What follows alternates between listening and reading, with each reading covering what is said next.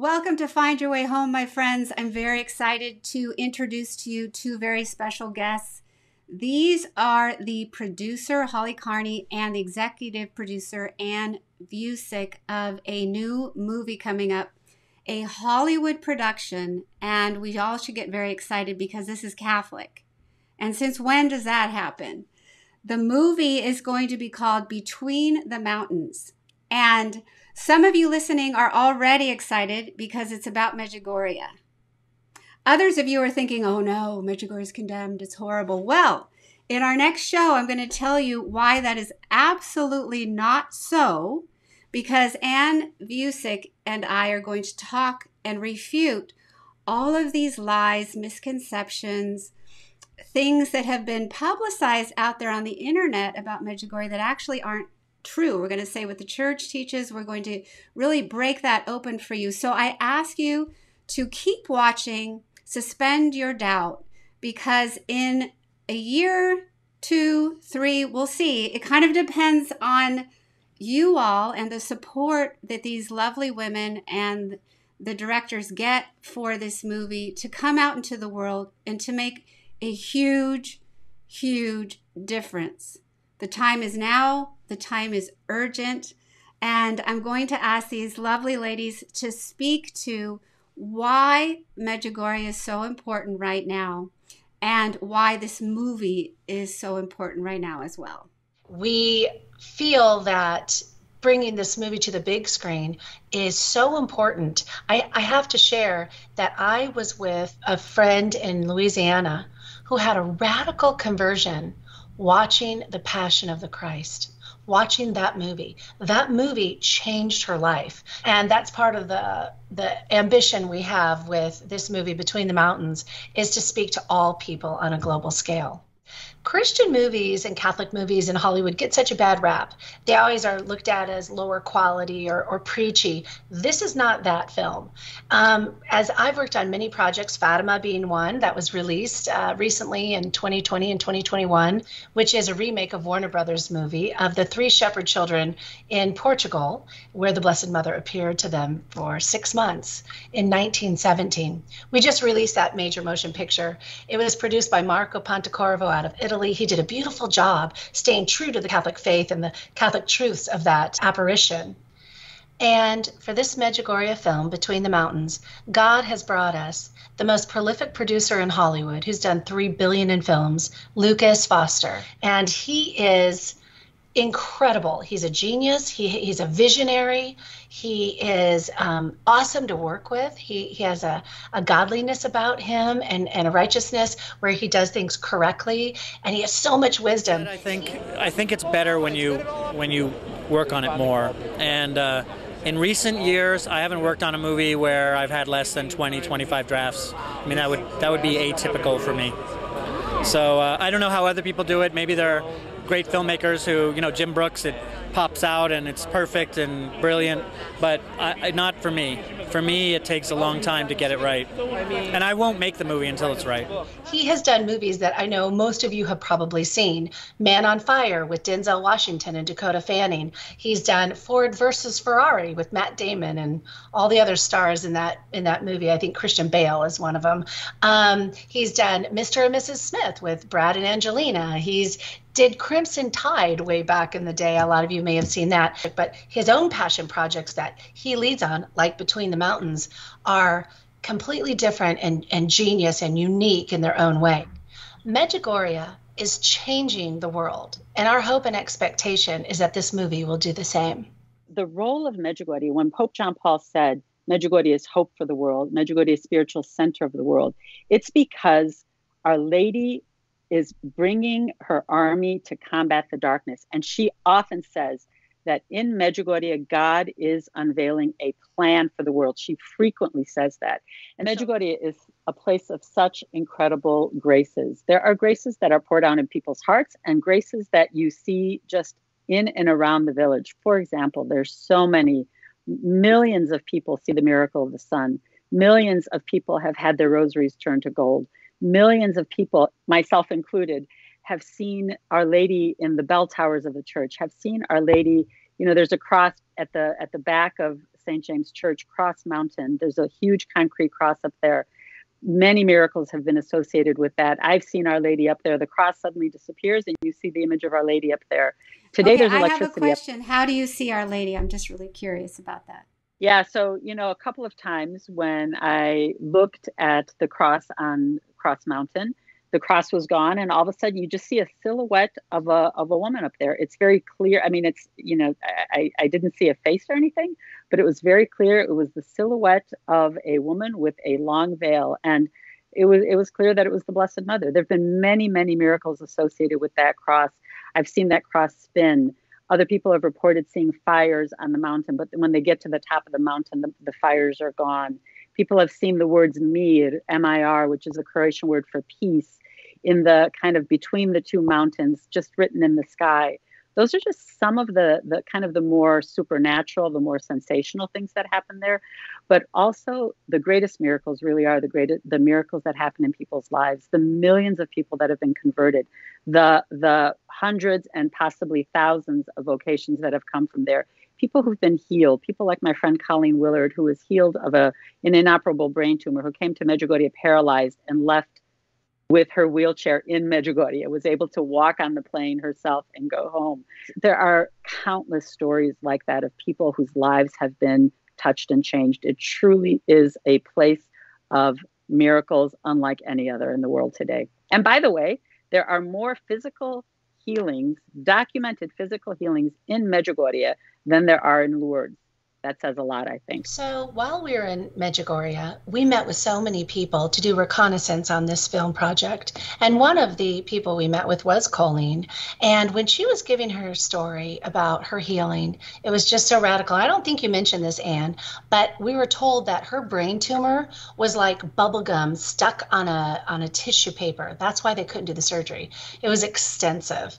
And obviously she had this incredible miracle that Ann just talked about. So when we were sitting there, I asked her, I said, hey, Colleen, would you pray over my daughter? She's had a skin condition on her arm since the second grade. That was quite embarrassing. And it was also in different parts, like on her knees and stuff. And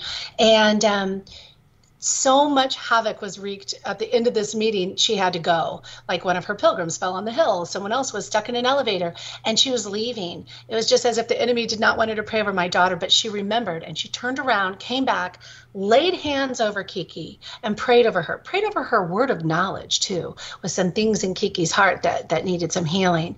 And she prayed over her. My daughter had such expectant faith that she went back to the hotel room, and I didn't know she did this, took pictures of all her skin issues that we have done everything for her whole life. And 3 weeks later, she took more pictures and said, Mom, my skin, it's healing.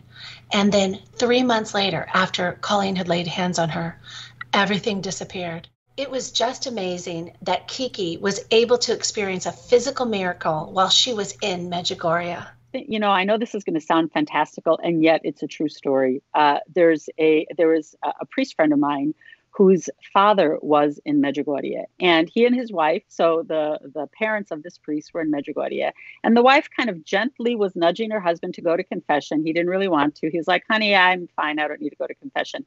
And she kept saying, honey, I think going to confession would be a good idea. Well, he refused. They were kneeling at the benches kind of between the church and the confessionals, for those of you who've been to Medjugorje. This man, he was kneeling there with his eyes closed. All of a sudden, he opens his eyes and he finds himself in the confessional. He didn't get up and walk there. He just finds himself kneeling there. And he looks at the priest and he says, how did I get here? What happened? How did I get here? And the priest said, never mind, let's get to your confession. He went to confession that day. And just to add, by the way, their son, the story of his conversion, the story of his priesthood is amazing. He was married, very wealthy. He hung out with celebrities. He was in global banking and PR. I remember him telling me that when Hillary Clinton was running for office, he coordinated some of her earliest events for her first senatorial campaign. He launched Jennifer Lopez's clothing line. He was in that whole world of celebrity. And when his wife, though, told him that she didn't want to have children, he divorced her, got an annulment. And he had everything that the world told him he needed. As he put it, I had a bank account that the world would, be envious of. I traveled to luxurious places, but he was deeply unhappy. And his mother, God bless mothers, his mother knew that he needed something spiritual, and she invited him to go to Medjugorje. He had no idea what Medjugorje was, but he agreed to go just because he wanted to get away somewhere. He gets to Medjugorje, sees, as he puts it, it's this one-horse hick town in the middle of nowhere. And his first thought is, I'm getting the heck out of Dodge first thing in the morning. He was going to leave the following morning because he hated it there. The following morning, he wakes up. He's overwhelmed with the sense of peace, and he decides he's going to stay. And he decides to go to confession, which is a miracle in and of itself. He goes to confession. At the end of that confession, the priest says to him, you are going to be a priest one day. And this guy, who had not been to confession in 20 years, who had been living the high life, who had been living what the world told him was a successful, happy life, fully indulging in all of the worldly pleasures, he was like, yeah, right, that's never going to happen. But guess what? That man is a priest today, and not only a priest, he's an exorcist in his diocese. Miracles abound in Medjugorje, and those are just a few of the stories. There are so many more like that. That's amazing. And I think the moral of the story is to definitely start off with Jennifer Lopez somehow. I think. So I just want you to take something away from this. One of the most amazing experiences when we were in Medjugorje was walking to the St. James Church. It was around the time of the apparitions. And so the church rings the bells when they believe the Blessed Mother has appeared and the apparitions are happening. So the church bells ring. So you kind of know, oh, it's the apparition. So as we were walking towards the church, there were these 3 large dogs on like this glassy knoll. And all of a sudden, they started barking and howling up, looking up at nothing and barking and barking. And we all stopped and were like, whoa, sounds like the dogs are singing. They were just like, oh, just and looking up and just going crazy. And all of a sudden they stopped and the church bells rang. And we were so struck that we're like, oh my goodness, the Blessed Mother was coming in and the animals knew it. We were all walking to St. James another evening, and the church bell started ringing. Oh, it's the apparition. And all of a sudden, our producing partner, Jennifer Tadlock, stopped, and she goes, my rosary. Now, this is not the rosary, but she goes, oh, my rosary, it's turning gold. And we were like, what? And my auntie and I stepped forward, and we all 3 held her rosary, watching as the beads were turning gold. It didn't just turn gold. We watched it literally. So here's a bead, and we watched it go, zoop, and we watched it turn gold. We all 3 stood there just in shock, like, what is this? And my auntie had said, I think that was for me, because I was like, oh, these rosaries, poo-poo, turning gold, like. And I also think it was for all of us. It was one of those miracles and signs and wonders. And why did the rosary turn gold? I don't know. It was amazing. And I actually heard that the gold color in Medjugorje has been studied, and it's not actually earthly gold. It's some metal substance that is not found on Earth. So I find that wow, I didn't know too. That. And, wow. And just to add a couple random stories, I've been to Medjugorje more than once, and a friend of mine was in such debilitating back pain for 2 years. She had so much pain that got progressively worse to the point where she could not lie down at night. She had to sit up in bed all night because she could barely move with such terrible pain. She got on the plane comes down. We get into Medjugorje, and many pilgrims have experienced that once you enter the territory of Medjugorje, there's a peace that settles upon you. There are miracles that can happen, and that's when her back pain left. And it's been a decade now, and that back pain has never returned. But another entirely separate occasion, my friend saw, and you mentioned dogs, Holly. So there's a dog who had to relieve him or herself, and it was very fragrant. And my friend thought, oh, I better move away. Yeah, why am I telling this story? Okay, so you can't laugh at. Okay, thank you. And so in that moment, she smelled roses. It overpowered that smell. And then, of course, more important than all these things, that's just Our Lady saying, I'm here. It's always the soul, right? It's always about salvation. And so, as I've mentioned in the book Full of Grace, my husband's stories in that book, so is mine, and our collective Medjugorje stories are in there. But he came back a different man. He would not pray the rosary before we went there. He was defiantly against it. And so he's prayed it every day for over 10 years since. So what I tell people is, women, if you have a man, if you want to help him out, give him to another woman. Okay, thank God you go. Like that. I didn't say it quite right. Okay. No, we understood. Okay, so back to the movie Between the Mountains. This Medjugorje movie is going to be a riveting adventure, and it's going to demonstrate to the global audience why Medjugorje is a supernatural, worldwide phenomenon. Holly, how can people help this most vital, most important Hollywood project? Because we know that this is incredibly unique, that the gospel, that Mary can be inserted into Hollywood, be in the theaters, affect people's hearts, and change the world. In fundraising, it becomes almost embarrassing. Like when people see Holly Carney, they're going to be like, oh, she's going to ask for money, because I've been involved in charity work for so long.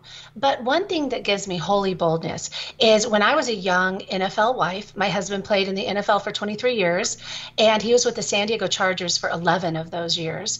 And I was approaching the owner's wife, Susie Spanos, for a donation for the YMCA. And I remember being very embarrassed about it. It's awkward to ask someone for a gift or a contribution or a donation or an investment. And she said to me, because I think I apologized, I'm sorry I'm asking, but would you donate to the YMCA?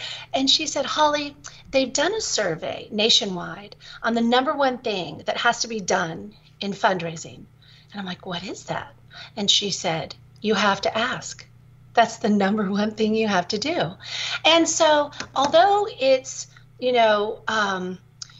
a journey trying to raise development money, there's a reason for that. We're independent films. We're not big studio. We don't want anyone to control our message. We don't want anyone to change the message. Indeed, the reason we have all the support and collaboration of the relevant church officials is because we are going to work with them as the script is evolving and the screenplay is finished, and we're going to collaborate with them in that way. Big studio wouldn't do that. Big studio would change and control the message. So as an indie film, we have to ask for contributions and gifts. So people who don't usually play in the movie arena with those high level investments can still participate. That small contribution would give us the ability to take one of the producers from our production team over to Medjugorje. We want everyone on our production team to experience the graces flowing out of that land. And if you want to invest, that would obviously be a great blessing to us. There are minimum investments. When you reach out to me, we can talk about those on a Zoom call or a phone call or email. And also, even if you can't invest personally, you might know someone that can invest, and that would bless us with an introduction. And lastly, I always tell people, there are 3 ways you can help. You can invest, you can introduce us to an investor, contribute, or gift us, or lastly, you can pray for us. We really need all your prayers covering Between the Mountains film in prayer, because it's a spiritual battle doing such a mighty work for the Lord on a global scale. And we just ask that you pray for our entire production team, for our protection and our safety and our health. If you could, we would like you to email us at betweenthemountainsmovie@gmail.com. If you would like to inquire about contributions, gifting, investments, or just even send us your prayers, that would be a blessing too. We also have a YouTube channel, and we're so excited about it. And really, the purpose of the YouTube channel is twofold. One, we want to have a place where people can come to follow the progress of the movie, to see where we're at in making this. And secondly, we want to have a place where people can share their own stories, their stories of their own experiences with Medjugorje. So please come and check it out. It's Between the Mountains movie on YouTube. So please subscribe, watch our videos, like, comment, all of the above. Yeah, and I want to add to that, if you have a testimony you would like to share, reach out to us again on betweenthemountains@gmail.com, and we will send you the instructions on how to do that.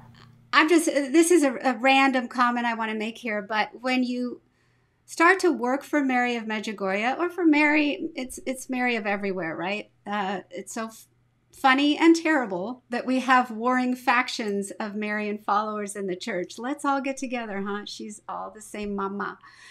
And what happens is you start to meet people and there's all of these connections. So I met Ann several years ago, and Ann has a better memory than I do, but we were on a pilgrimage in Medjugorje, and I remember thinking, I like her. Okay. So years later, here we are. What's that about? And Ann's in the process of writing several books on Medjugorje. You said you have 8, 9, 10, 11, 12 books in your head right now that might come out. Is that correct? And so I came back from the trip. That was my first book, Full of Grace, that has all my sins in it. This is about Medjugorje. And my trip there that Ann was on, where I got all these healings and my husband was converted more deeply. He'd kill me if I said that. And then, so this traveled into a book on men's conversion stories involving Medjugorje. This too is in Spanish, of Men and Mary, how 6 men won the greatest battle of their lives. So that is Medjugorje. And then in the warning book, there's testimonies involving Medjugorje. So if anyone has read any of these, you may notice that Mary of Medjugorje is the instigator of where this all began. And also, my son was helping us with major technical difficulties. And as Ann was saying before this video, that's a great, great thing to have all these technical difficulties. And so my son had been praying for somewhere to go to get out of his dorm in Escondido, California. And then we just meet Holly, and Holly says, I'm 15 minutes away from your dorm. Come to the beach. So see, these are little gifts from Mary that we get along the way. So I think that it's really vitally important to mention that we are in the biggest battle, perhaps since the Word became flesh. And souls are potentially and are already falling into perdition like snowflakes, as Teresa of Avila said. Mary didn't come for no reason. And God uses the media. God uses the media to reach souls. As one sits in front of a movie screen, they can either be saved or they can be brought the other way in an hour and a half. So this is no joke. This is something whereby those of you watching this right now, those of you who want to participate in the making of this movie that's going to be called Between the Mountains, you have a chance to help save, we don't even know how many souls. If you just happen to be somebody who prays a lot, if you just happen to have a chunk of money that you know, oh my goodness, I could die and this would be nothing. This would be gone. This piece of money that I have here could mean absolutely nothing, or it could mean everything. Lord, what are you asking me to do? Are you asking me to help the Mother of God help Jesus save her children in this way that clearly, as these 2 wonderful women have said, has been fashioned by the Lord, guided by Mary, planned out from the beginning of time?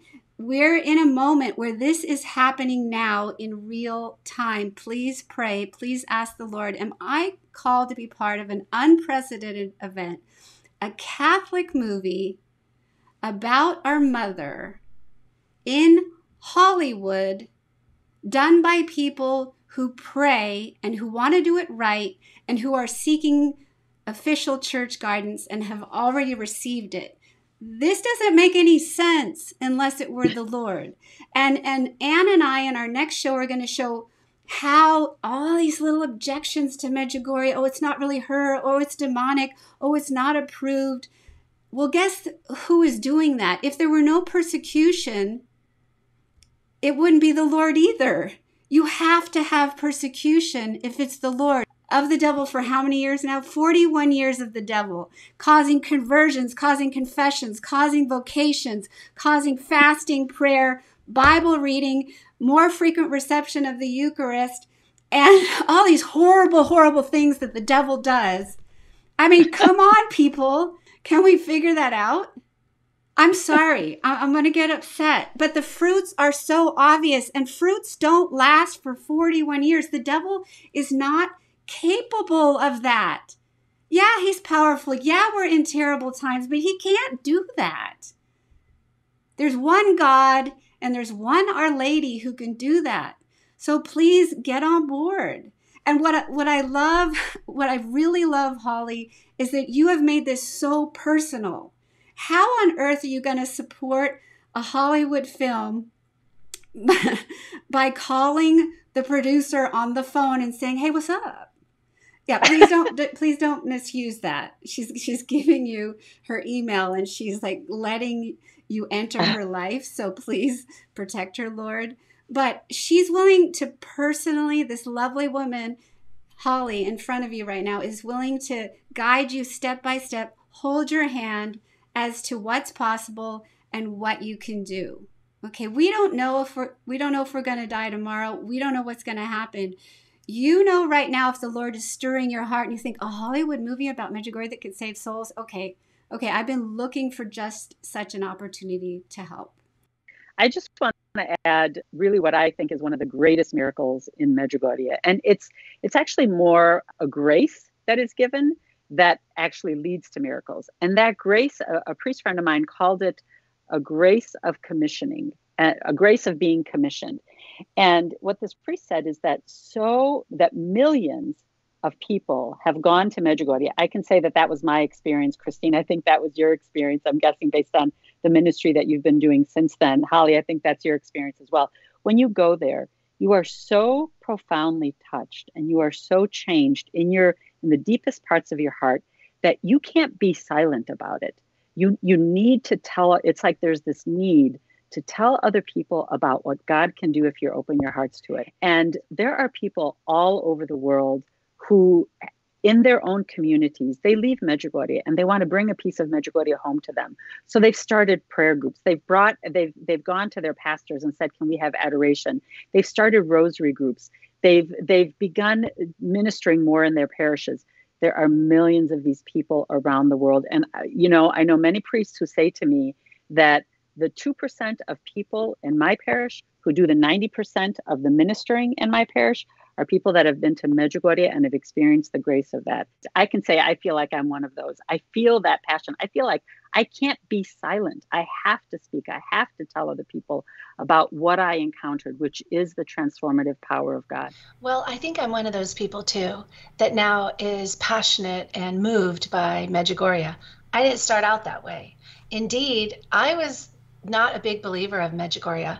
I had conversed with a priest friend of mine years ago, and he had listed all the reasons why we shouldn't believe in Medjugorje. And whenever I met Jennifer Tadlock, our producing partner, and she had this idea of this movie in her heart, and she shared it with me, there was a Holy Spirit power that came over me. It was kind of like, I've explained it this way, where you see those cartoons of days of old and their eyes are doing these things because they're hypnotized. It was almost like that. And I was like, I must go to Medjugorje. I mean, it was almost like that. And so I met with her the next day. 5 hours later, we got in touch with Ann. And if you know our story, we were in Medjugorje within 3 weeks. And I had such a transformation there myself with all that we experienced.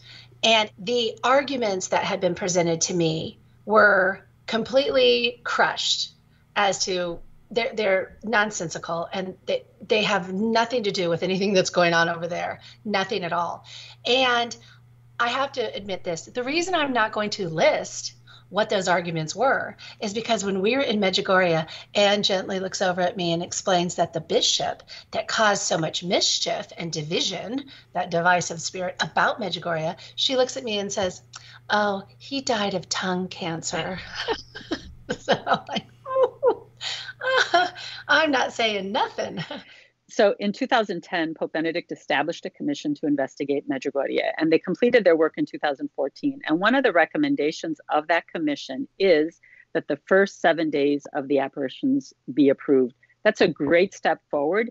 That hasn't happened yet. The Vatican has not yet taken action on that recommendation, but it's so exciting to know that this commission, which did such a thorough examination of that first week, recommended that the first 7 days be approved. So we went to Medjugorje knowing already that we had the support of the Franciscan Provincial, which was so exciting. The other thing that we wanted to meet with the pastor of Medjugorje, Father Zvonimir Pavicic. We wanted to meet with the Archbishop, with the Apostolic Visitor to Medjugorje, which is the Vatican-appointed Apostolic Visitor, the Archbishop appointed by the Vatican to oversee Medjugorje, basically, Archbishop Aldo Cavalli. And each of those meetings were incredibly blessed, incredibly filled with the Holy Spirit, where Holly laid out to them what the vision for the movie is, what the plans for the movie are. And we are keeping that secret to keep people in suspense. We're not going to talk about the specifics of what we're planning.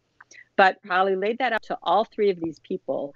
And all of them separately expressed great enthusiasm for the project and told us that they support it and that they would collaborate with us as much as they were able. So it was like the doors just flew open for this project. In addition to that, for anybody who's watching this, who's familiar with the history of Medjugorje, you will recognize the name Father Jozo Zovko. And Father Jozo was the original pastor of Medjugorje when the apparitions began. And if you know the history of Medjugorje, you know that he was only there for about 2 months after the apparitions began, because he was such a passionate. I was there the summer of 1981, so I can tell you, I remember this. I know this from my own experience. His preaching was powerful. He preached with boldness, with power, with courage, with tremendous love. There was such a depth of spirit in that man. I remember, I was 15 at the time. I remember hearing him preach. Sometimes his preaching lasted 45 minutes and you didn't want it to end. It was that powerful. I today want to mention. Ja u toj ženi vidim crkvu, tvoju crkvu, vidim tvoju obitelj. In this woman I see you. I see your family. I see our church. U toj ženi vidim tebe. In that woman I see you. Veliku drahmu. You who lost your golden drachma. U toj drahmi vidim molitvu. In that lost drachma I see prayer. Kad je obitelj kršćanska izgubila molitvu, postala je siromašna, nesretna. When Christian family lost prayer, became unhappy, became poor. Evo gdje si izgubio igrač. Blessed Mother has appeared here in Medjugorje in order to help us to find the lost drachma of prayer in our lives. She appeared in order to help us as a mother helping her children, giving the children that what children lost in order to make them stop crying. Towards the end of that summer, he was considered such a threat to the communists who were in charge of Yugoslavia that they arrested him. They had a mock trial, and he was imprisoned he was sentenced to 3.5 years in prison where he was abused and tortured. But after he was released from prison, he was assigned to a parish very close to Medjugorje, and millions of people flocked to that place to see him. So millions of people around the world who love Medjugorje, who've been there, know and love Father Jozo Zovko, and really recognize him as a saint walking on earth right now. And we had the unbelievable privilege of being able to spend not 1 hour with him, not 2 hours, 6 hours with Father Jozo Zovko at his monastery on an island in the Adriatic Sea. And there's so much there that was so incredibly powerful. But I think the moment that for all of us who were there, that was the most poignant, that was the most powerful. And I can tell you, as the person who was translating, when he said this, I just got all emotional. I had to kind of regain my composure before I could translate what he said. He very poignantly looked at, Holly was the one mainly having the conversation with him, with myself translating. He looked at Holly very intensely, just deeply into her eyes. And he said, Our Lady has been waiting for you to make this movie. And we all just cried, because it was what we had felt, certainly, that this was something guided by the hand of Our Lady, born in the heart of Our Lady. But to hear this living saint say that was such a powerful moment and such a confirmation for us of what we had been feeling. When that happened, the emotion that came over me was His holiness and my lack of worthiness and my humility. And I felt, gosh, who knows who Holly Carney is? I'm but one producer in a sea of thousands. But God had a bigger plan in mind, because when I got home 2 days later, I was in LA meeting with my producing partner, Lucas Foster, and he agreed, just it was a very brief conversation, that he would produce this movie. And I'm like, now that is Our Lady. That is the Blessed Mother, because it would take a man of his stature to make a global movie on the scale in which we're aiming. And I want to pray for all of you that are watching this, that perhaps the Blessed Mother is moving through you and in your heart. If you are a serious investor and can help expedite the development of this film with your investment to get us there in record time, I feel there's a sense of urgency to get this movie made and to get this message out to the whole entire world. So if the Lord puts that on your heart, or Our Lady moves you, I would love to talk with you and bring you in as a collaborative partner on this journey. And I really urge you to do so if the Lord is stirring your heart, because this is an urgent time. This is no joke. Even though we're joking a lot here, and Ann is particularly funny, right, Ann? Yeah. My former career as a comedian. Exactly. So Ann has changed her whole career to be with you today, to work on this movie. So thank you in advance, all of you who can collaborate on this most beautiful Hollywood effort. And could we close with a prayer? In the name of the Father, the Son, and the Holy Spirit. Lord Jesus, I ask you to bless this film. I ask you to bring all those people of goodwill, those people who have the heart of prayer, those people who have the financial means, those people who would like to invest or know of other investors, to collaborate in this community effort. This has to be your church gathering together to save the world.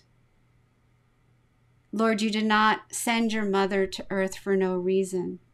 And this is but a step along the way to the triumph of the Immaculate Heart of Mary. In the name of the Father, the Son, and the Holy Spirit. May you find your way home.